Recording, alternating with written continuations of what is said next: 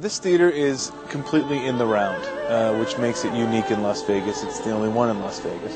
There's 2,086 seats.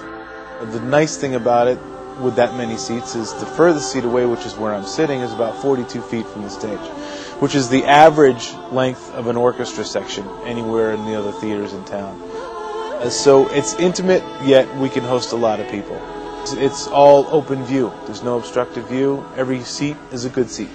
You're actually a part of the show as well, not just an audience member. Center stage is a pool. The pool, there's 1.1 million gallons of water. The water is 89 degrees, always. There's a lot of moving parts in this water, and it's not just like an open swimming pool where you can just dive in and swim where you want. There's definitely specific areas that you can swim and areas that you can't swim. We have 18 scuba divers in the water during the show at all times, and they guide the performers into the places where they're supposed to go. They also move all the set pieces on and off stage in the water.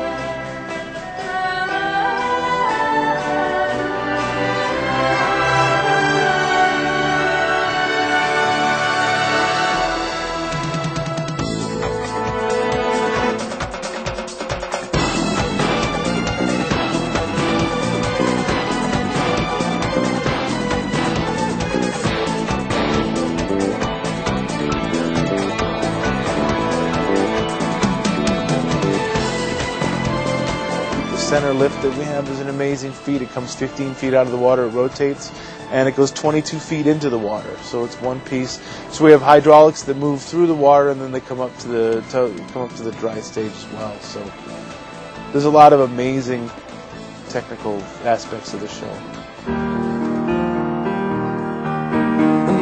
Some of it's the automation. We have a state-of-the-art automation system. It's just incredible. State-of-the-art, top of the line. We have a lot of different things that we can do. Have people come in and out at different speeds and rotate at different times, and all those. And those are that's just scratching the surface. The behind the scenes of this show is really interesting. We have 85 technicians, which a lot of them are wardrobe technicians that help. There's dressers that help dress the performers into their costumes. Wardrobe technicians who make quick repairs so that people can get back out and do the show, as well as the riggers, the automations, the carpenters, the fluid effects, all the other department lighting, the other departments we have. They all are as well as part of the show because they're open to the ceiling. So everybody that works here, with the exception of the divers in the pool, you actually could see if you were really looking hard enough.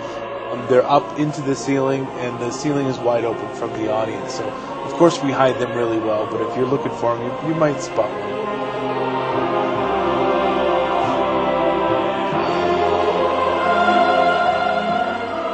There's an aquatic stage manager, for lack of a better term, and that person is up there on the platform calling the shots in the water, giving cues. He has full conversations with the divers underwater, back and forth, just like you and I are talking now, through DiveCom.